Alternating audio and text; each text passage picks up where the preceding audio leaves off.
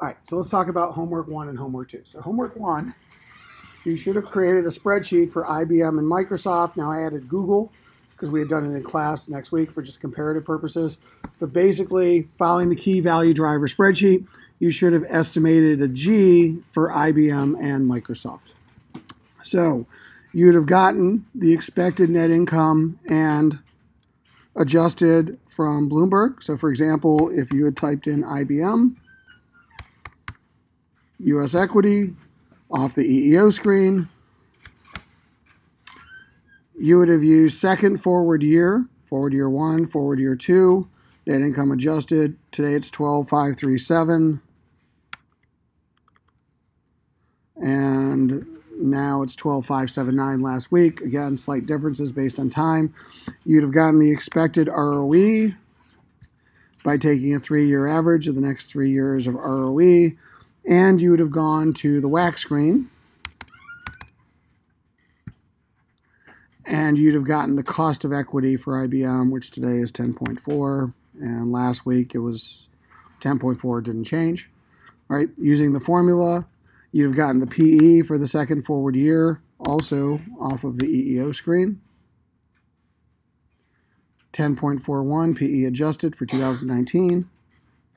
And then basically, today it's 10.53 last week, and solve for a G that gets them to match. So somewhere around 1.1%. And for Microsoft, 6.7.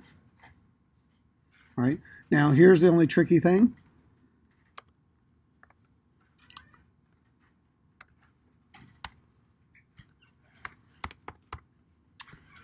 Not every company has a fiscal year that ends in December.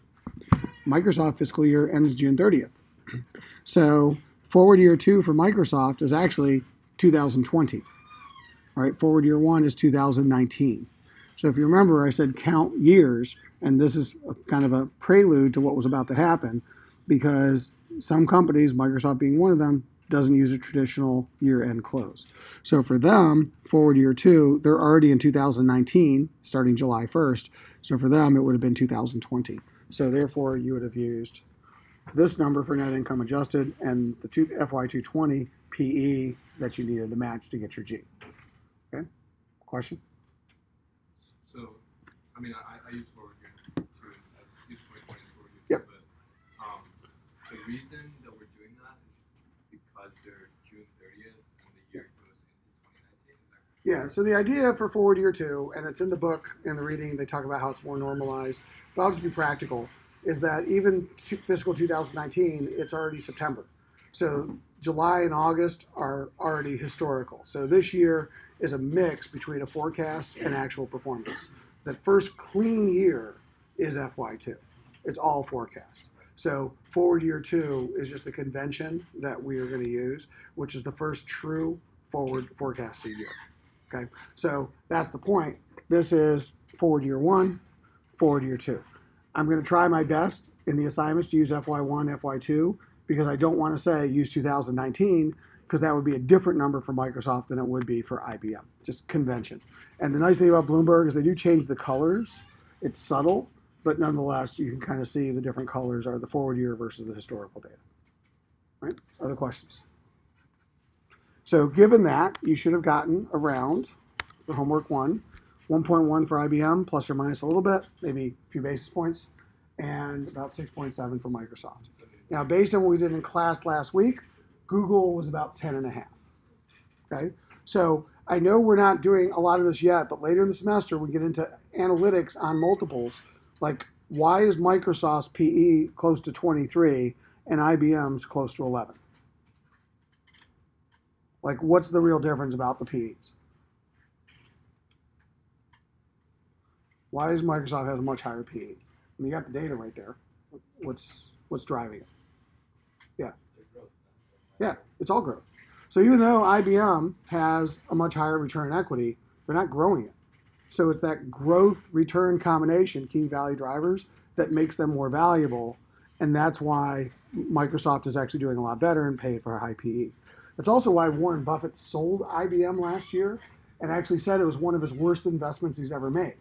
Right? Because 3 years ago when he bought IBM, he thought, hey, I'm buying a great market but he picked the wrong horse. He picked IBM because he thought IBM was going to win the cloud. They were going to win AI. And he admitted last year, it's like, no, Amazon and Google are who I should have bought. Even Microsoft I should have bought. I chose the wrong company. So that's why he got out. And it wasn't because IBM's making money. It was because IBM is just not growing and doing as well as some of the peers. They got some really slick marketing. But when you actually look at customers, it's Amazon Web Services that's dominant in the cloud, not IBM Watson. So that's the point, and you can clearly see it here in the numbers. Now, I put the third company up here, Google, right, for another reason. And it has nothing to do with the fact that I work for them, right, or I own their stock personally, but I'll give you an example of why I own their stock personally, which is what happened to Amazon yesterday. Big news for Amazon yesterday. Yeah, they became the second $1 trillion company, right? Here's my prediction. You know who's going to be number 3? Why? Look at that growth rate. That if Google maintains its growth rate, and that's a key assumption, very high growth as a $100 billion company, then again, with those cash flows at that PE and that growth, they're next. Matter of fact, I'll make another prediction. I don't know if I'm going to be right, but I think in a year we're going to have $3 trillion companies. You know who's going to be the least valuable of the 3? My prediction? Apple. Why? They've been in a bit of a rut the past couple of years. Yeah. Unless Tim Cook comes out in the next few months with the, hey guys, we've been working in the secret laboratory and here's the thing that we didn't tell you about, like the iPhone's not going to give them the growth. And despite their high return, that's when we learn about the key value drivers, without the growth, they're not going to have the multiple. And that's the advantage that Amazon and Google have. Although, I was just checking the news story right between the headlines, basically the government is now investigating Amazon for antitrust. That's a Trump. He wants them to basically investigate Amazon. Has nothing to do with the Washington Post publishing excerpts of the book.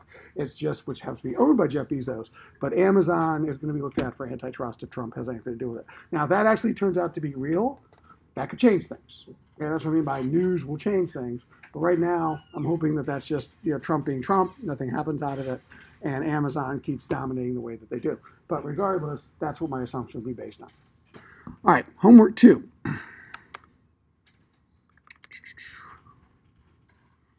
Assignments.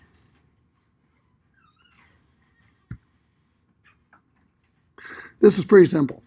We did these 4 things in class. So can you just basically write up what we did? Okay, so you could have gone back to your Excel.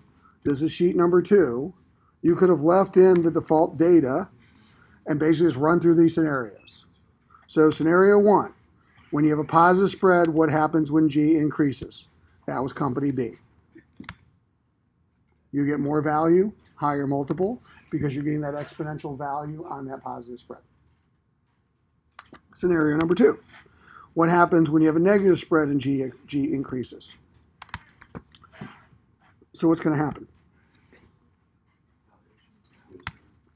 Yeah, lower value, lower PE, because you're basically doing more NPV negative projects, and that is going to lower your valuation, lower your multiple, accelerating that negative growth. Scenario number 3, what happens when your spread is 0 and you grow? You do a bunch of NPV 0 projects, you get NPV 0. And scenario number 4, what happens when you have a positive spread but G starts to decelerate? This was the example we talked about last week with Coca-Cola. Basically, it's the expectation game. I price you as if I realized I was too optimistic. You can't generate the same value with a lower growth rate when I reprice you at the lower growth rate. And so therefore the value goes down, the multiple goes down because I'm priced against an unrealistic high expectation. That's scenario number 4. Yes, sir.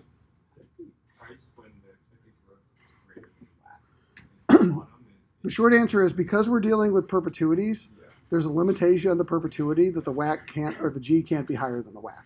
Because we're not talking about a short period of time, we're literally talking about forever. So just put it this way, take Google's 100 billion of revenue and CAGR that by 15% forever. Then we all become worshipers of the great Google God. They will control the planet. All right, and I'm just saying that's unrealistic. Nobody can grow at that rate forever. And so that's why technically on a perpetuity, you won't see that. So you are bounded in a perpetuity by the WACC. Okay, but it's a good point. Other questions? All right. So that was homework 2. Easy. 2 things I wanted you to get out of these assignments. 1, general understanding of the key value driver. 2, practice using Bloomberg. That was also key. Now everybody has an account. Start a little familiarity. Hopefully you started working on your certifications.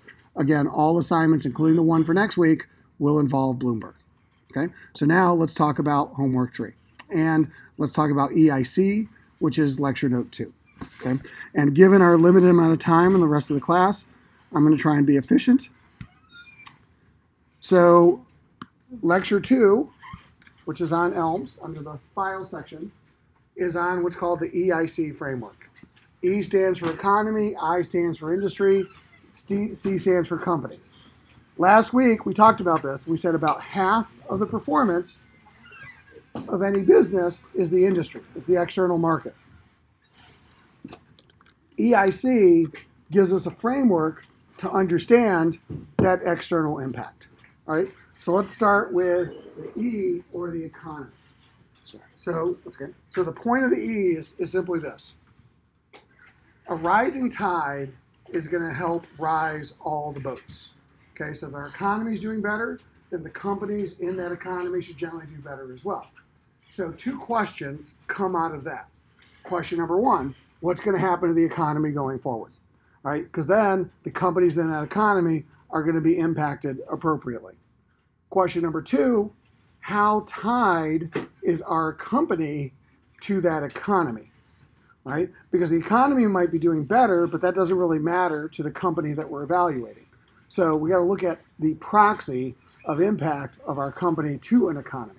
So those are the 2 things we're trying to assess for economic impact, and by the way, for homework 3. Okay? So to do so in Bloomberg, for the economy, you'll see this in your certification, but we're going to start with ECSU, which is the Economic Surprise Index or Economic Surprise Monitor within Bloomberg. Very powerful screen. So just as Bloomberg surveys the sell-side analysts to generate earnings expectations for companies, Bloomberg also surveys economists to project expectation for economic data on countries going forward. And so what Bloomberg is doing is it's collecting, and you can see here on the left, 42 pieces of economic data that are being forecast by economists on the U.S. economy, which they put into 6 categories or buckets. So 1 is housing and real estate market, 2, industrial, 3, labor statistics, 4, personal household income and other statistics, 5, retail market and wholesale market indicators, and 6, surveys. So for example, the Consumer Confidence Index is in the surveys. So based on these 42 data points, they have an overall algorithm, which they call the Bloomberg Surprise Index. So here's the general idea on the right, which is, I'll look at the left. So let's take labor market as an example. So on the 30th of August, there was a forecast for initial jobless claims, initial unemployment people filing for unemployment claims, and the number came in at 213,000 people. Now this was slightly worse than what was expected. So more people filed for unemployment in August than was originally predicted by the analysts. This is what happened to the market that day, and after the news was released, the market was up, news released, market went down. So obviously, if we had more unemployment than we thought, then think about these, all things else being equal, and I know they never are, but all things else being equal, market's probably going to do a little worse, so the market went down. So that's the idea. So what Bloomberg is doing is, as data comes in, they know what the forecast is. When it comes out, how do they do against forecast? So for example, on the 3rd of August, there was change in non-farm payrolls. came in a little worse than expected. Here's another one, ADP employment. ADP, one of the biggest payroll people in the country. So basically, if they looked at how many people were getting employment change based from ADP jobs, again, same thing with 219,000. That was a little bit better than expected. But here's the point. Look over here on the right. The white line is the index of those 42 indicators. The yellowish orange gold line is the S&P 500 index. So here's the idea. When there's been positive economic news, positive surprises, the market goes up. When there's been negative economic news against expectation, the market's been going down. So that's why this is a powerful page. Because just like stocks, when companies do better than what they're expected to do, generally their price goes up. When companies do worse than they're expected to do, the price goes down. So here's how this will play out. People expect the fourth quarter of the U.S. economy to do pretty well. But what matters is not that it does well. Is it going to do better than expected or worse than expected? That's what's going to cause the market to change. By the way, hint, hint, hint, that's what would matter to your Bloomberg trading competition, right? Because that's how you're going to win, is that you just have to think about sentiment and whether the market has it right, and change of sentiment is going to drive change in performance. Everybody with me? So once we look at this data, we then go to question number 2, how sensitive is the company that we're evaluating to the market? So for example, yesterday I was in Oslo, Norway, working with SAS Airlines. Okay, so they're an airline, European airline. So how do we measure an airline's sensitivity to the market? What factor would we use? Yes? They use beta. We're going to use beta. Okay, we're oversimplifying it, but the whole idea is a transitive property. As the market is tied to the economy, the company is tied to the market through the beta, therefore by proxy, company tied to the market. So what does it mean when SAS, you go to the company, and type, and then you type in beta, and Bloomberg will calculate for you a real-time beta of the company you're looking at. It will regress the company's change in stock price against a market index. In this case, it's the Stockholm Market Index. It's done on a weekly basis for 2 years by default. If I want to do it for 5 years weekly, if I want to do it for 5 years daily, imagine what you had to do at 340, okay? How fast this is, right? And so basically, that's the beta. Except what I want you to do is not use the beta screen. I want you to go to the RV screen, because this will have the peers for SAS in Europe. So it's got Lufthansa, it's got EasyJet, it's got Norwegian Air Shuttle, which is their biggest competitor in the Scandinavian airlines. It's got Ryanair, etc. This is British Air. Okay, so it's got the big major European airlines. So here's the point. If I go to the Markets tab, there's a sub-tab called Beta, which will give me the beta for every one of those peers, and the first line, an industry average. So now, and this is one of the most powerful things Bloomberg can do, is I can quickly get an industry average beta for the industry that I look at. Now to get that, what you have to do is once you're on the screen in the RV, go to Settings, and then Global Settings, and make sure that under Display, you check the box, Market Cap Weighted Average. So if you check that box, every time you go to a different RV screen, the very first row, Bloomberg will calculate a market cap weighted average. I don't want you to calculate average, and I'll do that just to show it to you. So when you close, it'll show it to you, because that one does not adjust for size. Now, it doesn't make too much of a difference in this industry, but sometimes you might have some big companies and small companies, and the average would throw it off. So I want you to adjust it for size. So don't check average.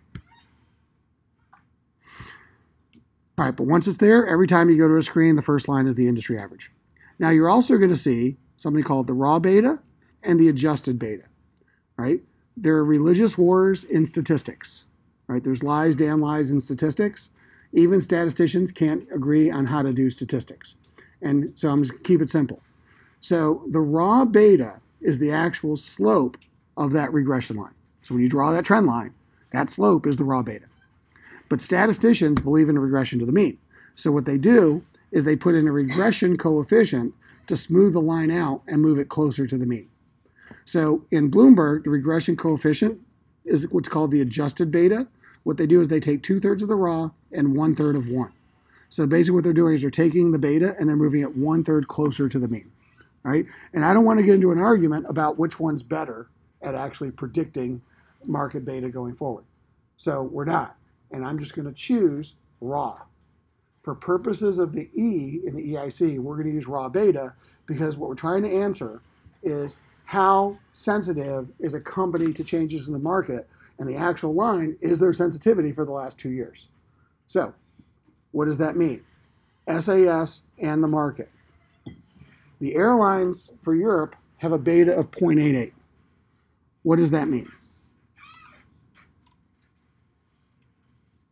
It's not perfectly, so the direction of SAS's stock price. Now we're looking at the market first, not SAS. So the market of the airlines. The 0.88. In general, it's probably correlated with the overall market. So if the market goes up by 1, stock 600 in this case, then these airlines go up by 0.88. If the market goes down by 1%, they go down by 0.88. So they're going to be a little less sensitive, but they're still sensitive to the market, but a little less sensitive than the market. However, SAS is 1.03. So when the average airline goes up 0.88, SAS goes up 1.03. So here's a little bit of context. SAS caters towards premium business travelers. All right? That's probably why they're a little bit more economically sensitive, because in bad times you tend to get cutbacks on corporate business travel. In good times there's more corporate business travel, and that's probably why SAS's beta is a little bit higher. I wouldn't expect you to have known that, and I didn't really know that until I started working with them. But the point of the story is they are a little bit more sensitive, but again, we care about the market. Now, you're asking, why are we worried so much about this? Fast forward a few weeks. If we were trying to do a valuation of SAS and we're trying to do a forecasted cash flow, then how much of what happens to the economy is going to influence how much we're going to think about the changes in those forecasted cash flows? This is what this is setting up, by the way. Does that make sense? So I want you to use the raw, and I want you to talk about the economic sensitivity of the industry against the company that I assigned you. That's the first part of homework 3. Okay? So give me an example of a company that might be very sensitive to changes in the economy. Who would be a high beta company or industry? Yeah. So give me an example. Give me a company. GMC. All right, so let's look at GM. Auto industry. 1.03. They tend to go up and down with the economy. GM, 1.1. So a little bit more. I'll give you one. Square. Mobile payment platform. So I told you I bought Square. Here's my risk. Is it the economy does well? Square should do really well. But if the economy stops doing well, people don't swipe as many credit cards, it's going to be really bad for Square. That's what the high beta suggests. So they're much more sensitive to particularly the retail market than the other companies, even within the industry that we're looking at. Does that make sense? If I wanted to do a defensive portfolio, I'm worried about the market. What would be a low volatility industry? Less economically sensitive. Water. What, water? Give me a water company. I don't know. All right, let's talk about Coke or Pepsi. Let's look at PepsiCo. Beverages. 0.48. Okay, Keurig, -2.1. There's your defensive stock. Coffee. People just addicted to caffeine, no matter what the market is. They're going to still buy their $4 coffee or their little cup or whatever they're called. Yes? Isn't that negative beta? Doesn't that mean when the market's doing well, they're doing poorly? Exactly. That's your natural hedge. Market goes down, they go up. Okay? There's very few negative beta stocks out there. We just found one. But the point is, that's the idea, is thinking about economic sensitivity, how sensitive, and more important, how sensitive is our company against its peer group. So Pepsi, a little less sensitive than even some of its other beverage peers. Okay? So that's E. I. Let's move on to I in the interest of time. Let's say we're doing Pepsi. RV. Then what we do is we go here to custom. And attractiveness of the industry we talked about last week is spread. So ROIC, latest year. So we're all looking at the same data set. So last year, 2017. And then WACC. And then spread. Is this an attractive industry? Yes, because it has a positive spread. Does PepsiCo show competitive advantage? Yes, because their spread is actually a little bit better than the industry. That's how you answer that question. Now here's question 2B. Why? Porter 5 forces. You guys all know it. If you don't, look it up. But here's the point. Explain the spread. Why, in the context of 5 forces, is this industry attractiveness? Is it buyer power? Is it supplier power? Is it lack of substitutes? Is it entry into the industry is difficult? Is it rivalry amongst the players? Using those 5 forces, explain that spread. All right, so you might say something like, well, gee, it's hard to get shelf space in supermarkets, so therefore there's a big barrier to entry. Gee, there's not that many beverage companies, and there's not that much competition amongst them. They generally don't compete on price. They compete on marketing or brand. They don't compete on price. That tends to help the industry. But explain the spread. And then here's 2C. What's it going to look like in 5 years? Because that's what I'm really trying to get to. It's not just the spread today. Is the spread of this industry going to look like this in 5 years? Is it going to get better? Is it going to stay the same? Is it going to get worse? And more importantly, why? In the context of the 5 forces, is it going to get worse because barriers to entry are coming down and substitutes like water are going to be increasing threats to this? And other things might change the industry like regulation. Like some of the things that you have to forecast, it's a little bit more qualitative, but I want you to basically make a prediction based on facts about what the industry looks like in 5 years and what it means to the industry spread in general. That's homework 3, by the way. Questions? The only thing I didn't give you yet is the company, which you get later today.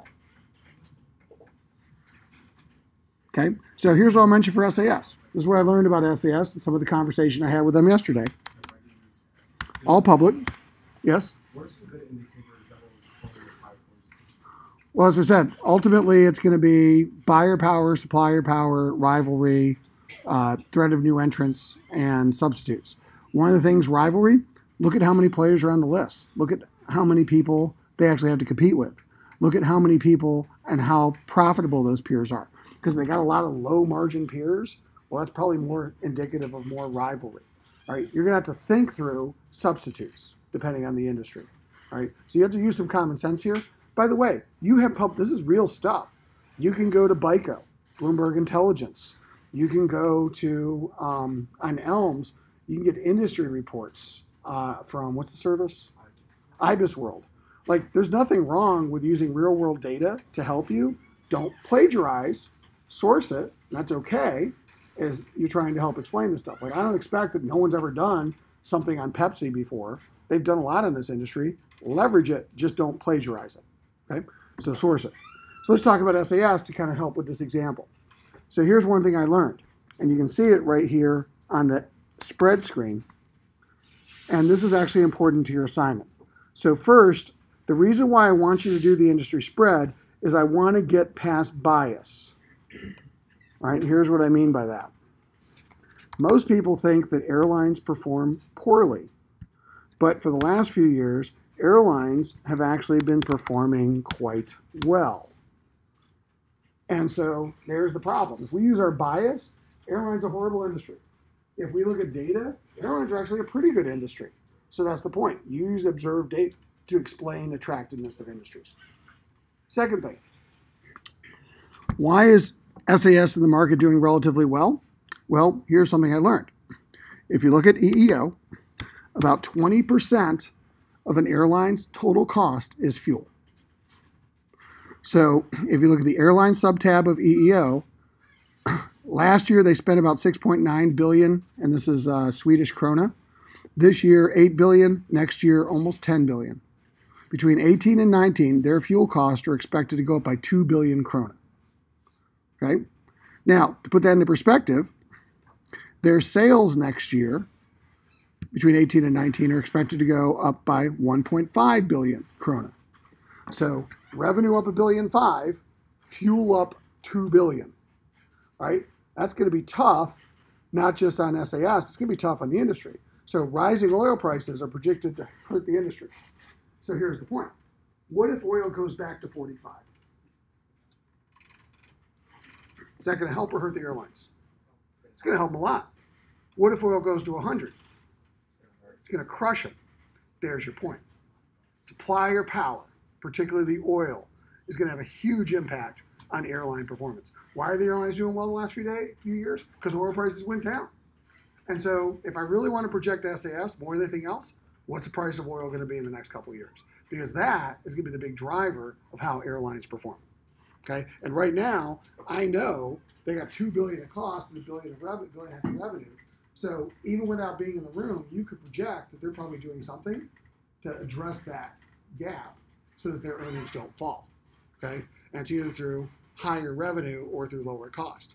By the way, you can also see in the competition, their biggest competition is Norwegian Airlines, which is basically like the Southwest of Europe. Okay, so it's the low-cost player. And here's what's interesting, is that the spread of Norwegian Air is negative. They're losing and destroying value because they're basically buying a bunch of market share by having very ultra-low prices. So that's the point. Do I want to grow the negative spread business by matching their price and getting a bunch of leisure travelers? Is that going to help my share price? What's the answer to that question? Not in the short run. We just did a key value driver that says growing a negative spread is not going to help you. But the question is, do I follow them off the cliff because then they get the market share? Are they able to raise price? And then I'm in trouble if they get an economy of scale. These are real strategic questions companies have to deal with, and we have to assess financial impact. So again, back to EIC, play this out and think what's going to happen to this market in 5 years. You've got to make a guess. I'm not saying you're perfect, but that's what we have to try and do as analysts, because it's not just about today, it's about forecasting the future. So that's what our assignment is going to start practicing assignment. Questions about the assignment? So homework 3, individual. Yes. There's like no description on homes. Nope. Okay. There will be later today, because I don't want you to do it during class. So this is an individual assignment as homework 3. Individual means by yourself. So no sharing screenshots with other people. You're going to have to go in, get the screenshots, basically answer the questions on the beta using the market screen, as well as the RV competitive advantage, or the attractors of the industry and whether the company has competitive advantage today and in 5 years. Explained it with the 5 forces. All right. You'll also work with your teams to start working on group project 1. And I'll just tell you that the assignment that I'm giving you is actually coming from the analyst training program at McKinsey. So if you get hired by McKinsey, you might see this assignment again. It's got some worksheets. You'll fill in the worksheets as a group. You'll answer the essay questions. You'll submit that by next Friday. Okay? So make sure you work on those 2 and finish your Bloomberg certification by next Friday as well. All right? So again, see you guys in a couple weeks. Do you have